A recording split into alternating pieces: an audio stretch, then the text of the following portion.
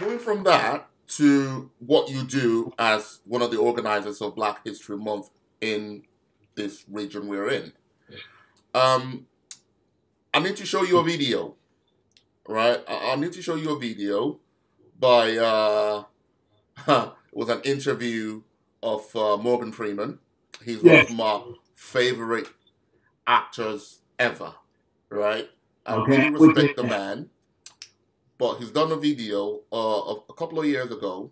I need to show you that video, and I want to know what you think about it, right? So, yeah, show him the video now. History Month you find ridiculous. Why? You're going to relegate my history to a month? Oh, come on. What do you do with yours? Which month is White History Month? No, Well, no, come on, tell me. well, I'm Jewish. Okay, which I'm month sure. is Jewish History Month? There isn't one. Oh, why not? Yeah. Do you want one? No. No, I don't either. I don't want a Black History Month. Black history is American history. How are we going to get rid of racism Stop until... talking about it. I'm going to stop calling you a white man. Yeah. And I'm going to ask you to stop calling me a black man. I know you as Mike Wallace. You know me as Morgan Freeman. You're going to say, well, I know this white guy named Mike Wallace. You know what I'm saying? Uh-huh. okay. So, what do you think about Morgan Freeman's thoughts about the Black History Month? Morgan Freeman. Gotta give credit to Morgan Freeman. As you said earlier, he's also one of my most favorite black actors as well. He's brought some great images to the screen with the thought of what TV is out there to do. And seeing him in that interview, Morgan Freeman lives in a very different world than we do. He really does. And Okay. that point of view of, I think about that as well. And I'm often asked that question, why do you do Black History Month?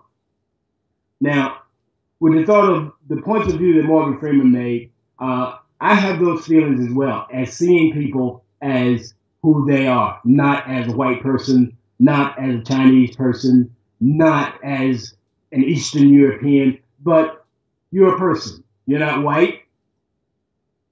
But then when he points that out, he points it out in a very dynamic way, whereas a person in his position can not so much afford to do that, but they can feel more comfortable with their lifestyle living among those people because they are he's in the same situation as they're in.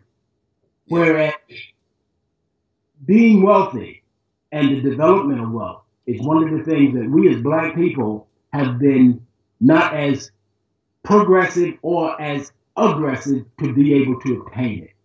Where Morgan Freeman, as a popular celebrity, living a luxurious lifestyle, well, I say luxurious lifestyle, living the American dream. That's right. He's in a position where he is recognized when he walks into a room. Michael Jordan made a comment in his book. When I walk into a restaurant or a grocery store or supermarket, the first thing they see is a nigga. Then they recognize who I am. Now they want to kiss my ass. Dynamic statement, and in understanding what he's saying, I have had similar experiences. I've lived here for a number of years, and one of the things that I've noticed about me interacting with other people here, one of the first things they see when they see me is, or when the idea of knowing me, I'm an American. Of course, the first thing they see is the black man. Really? But No. the first thing they see is the black man. And the thought of how they react to that as the black guy. Right. But then in getting to know me, I feel as though I'm seen more as an American. not as a black American. Right. When I go home, I get the Michael Jordan experience that we're trying to reach. When I'm asked that question, why do we do Black History Month?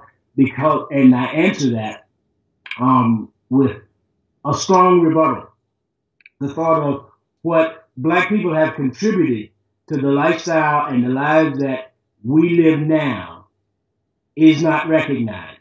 And we need to continue to make the effort to make those contributions known to everyone, not just our youth, our Black youth, because of course it is something that I'm a strong advocate about as well. They should know their history.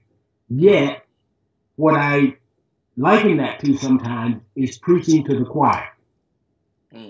Where what we need to do is we need to work harder to get the word out to other people and adult whites and let them have a better understanding of who we are and how we want to celebrate our lives and how we see ourselves